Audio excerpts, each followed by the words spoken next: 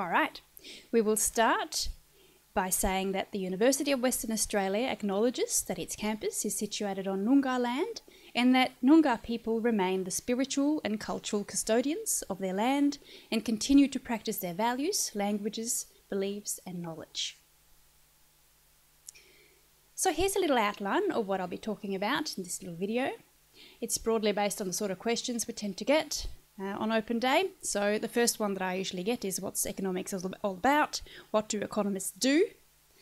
And why should I study economics? Closely followed by, where does it lead? What are some jobs I might get in economics? And then once we've covered those points, they ask me how they can study economics at UWA. So I'll try to cover these points here. So what is economics? Here are some sound bites. I would say economics is the study of how we make choices and how these choices affect our well-being today and in the future.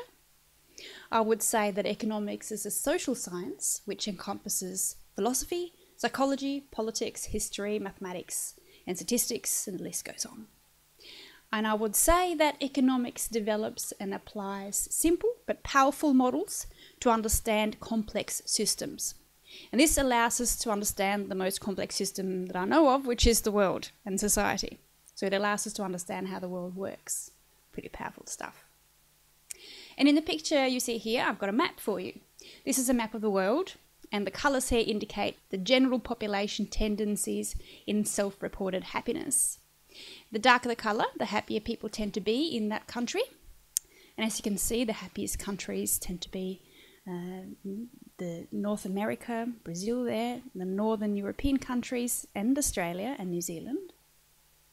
Now, if I were to show you a similar map where the colour indicated economic activity and wealth, or indicators of human development, including information on health and education, then you would be likely to see a very similar colour scheme. Now, what does this mean? While it might not necessarily mean that money buys happiness, it certainly does mean that if you don't have enough to ensure basic needs are met, you are definitely going to restrict people's ability to live fulfilling lives. And therein lies the crux of the economic problem. It's about allocation and how we use our resources. So the point of showing you this picture is to try and make it clear to you that economics is about much more than understanding how firms make profit. It is about wealth creation, but it's also about a broader definition of the concept of wealth, and it's about how we manage this wealth to improve the human lot.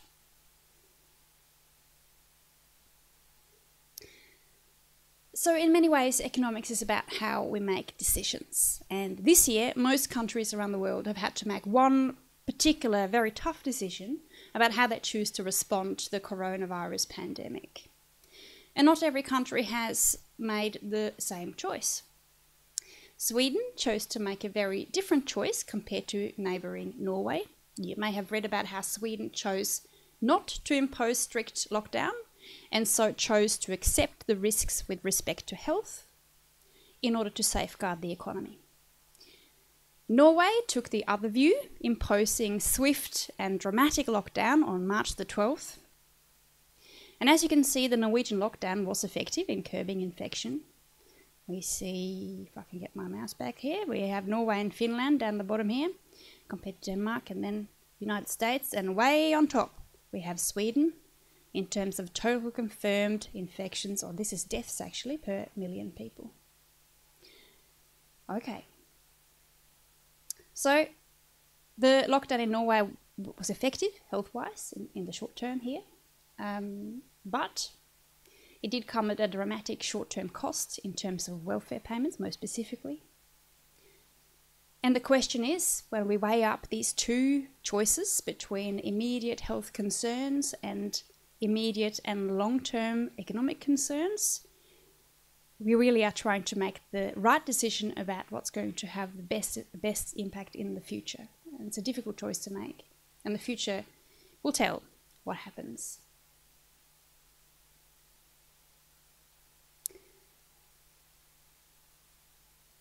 But the situation with the ongoing pandemic has certainly succeeded in putting economics right and centre in the spotlight here, The way we respond to the pandemic is all about how we trade off health, well-being and wealth. And it's about the short and long-term consequences of the choices that we make today. Now, I thought it would be interesting to ask one of our own economics graduates about their perspective on what economics is about. And so I asked my friend Damien Lenzo, who completed an honours degree in economics with us recently. And here's what he said. He says, economists use mathematical and statistical models to uncover recurring patterns of behaviour of individuals and groups. By understanding these patterns, we can make predictions about whether particular choices and policies will be successful and improve the well-being of others. The study of economics is for people who are problem solvers, who enjoy diving deep into data and who want to work on human issues. Great quote. Okay, I think I've already given you lots of reasons why studying economics is an excellent choice, but that's from my perspective. I live and breathe economics. I see it from a slightly biased perspective. So I'm going to try and see it from your perspective and think of the top 5 reasons why you might want to study economics. So here they are. Firstly, it is challenging and it is intellectually stimulating. Secondly, it's a powerful and important tool for understanding and improving the human lot. Thirdly, it broadens and deepens your understanding of other disciplines. It's a great complementary major with a lot of other disciplines that you can study here at UWA. And you get to learn along with the top students of the state and internationally. We get the best students here. And you also get to learn along with leading international economics experts. The last important point is that at UWA economics graduates go to great places. They are highly regarded by key employers across the nation, both in private and public sectors. And I'll expand about that shortly. So there you are, the top 5 reasons, as far as I can tell.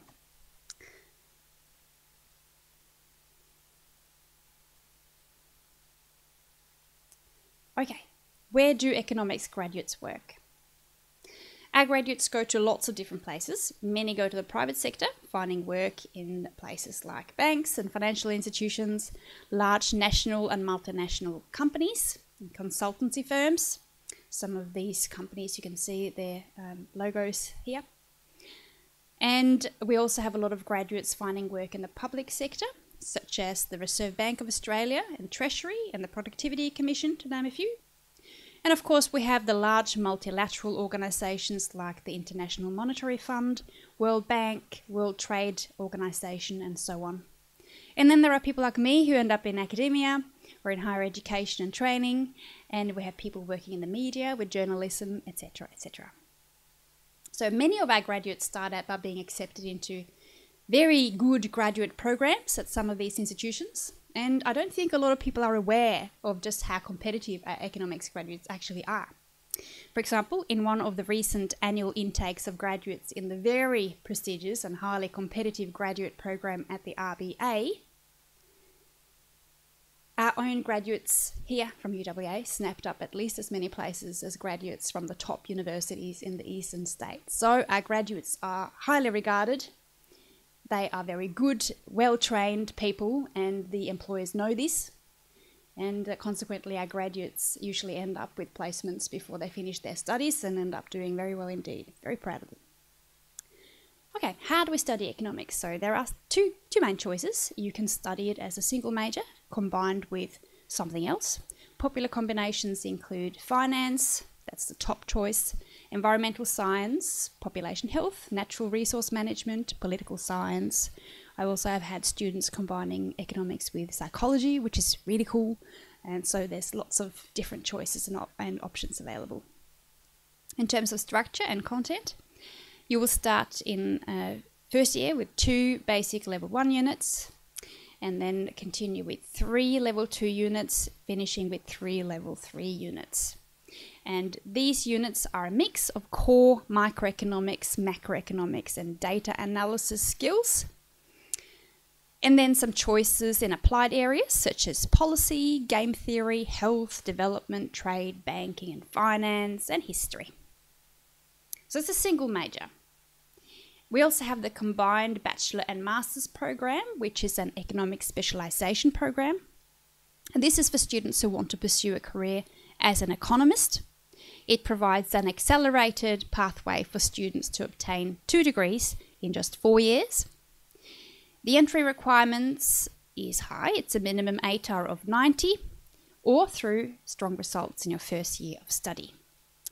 Students may exit after 3 years with a Bachelor of Economics degree, or they can continue on with honours if selected, or Masters.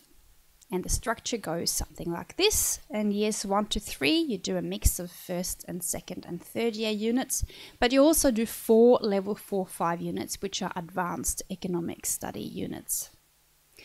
Another important feature is that in year 3, you get this guaranteed capstone experience, which is a choice of an internship, research project, or an international experience. So this is a bit different from your standard coursework that you otherwise would get.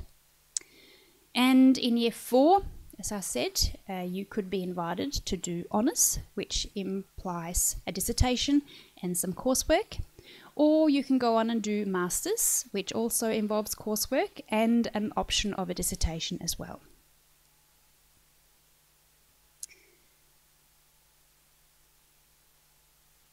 Now, when I go around on open day, there are a lot of other types of questions I get as well. And these are some of those. For example, I often get asked whether it's a problem to not have studied economics at high school. And the answer is no. We start from scratch. We don't assume any prior information or knowledge about economics at all. And I get asked, is economics very quantitative? How much maths is required? And the answer to that is, well, to some extent, some areas are very quantitative, but others are less so. So depending on if you have only a single major, you can choose to some extent whether you want to go into the very quantitative types of economics units or not. But everyone has to do some core micro and macroeconomics and some data analysis skills. And relatedly, people ask me, is mathematical applications ATAR enough to study economics? And the answer to that is yes. But if you don't have the higher level maths, you will need to do this little unit called quantitative methods, and that will bring your skills up to the level that's required. Finally, they ask what's the difference between a Bachelor of Economics and a single major in economics. And I've already addressed this, but I will specify this again. So the Bachelor of Economics is a specialised degree for students pursuing a career as an economist, and it is open to students with an ATAR of 90 and above. A single major in economics provides a general training in economics to complement another major. Okay, that's all from me. I've run out of time. But if you want to know more about the economics single major or the combined bachelor master's degree, please come and seek us out. And I hope that you'll find some of our staff can answer all of your questions. I wish you all the best in making the right choice for your future.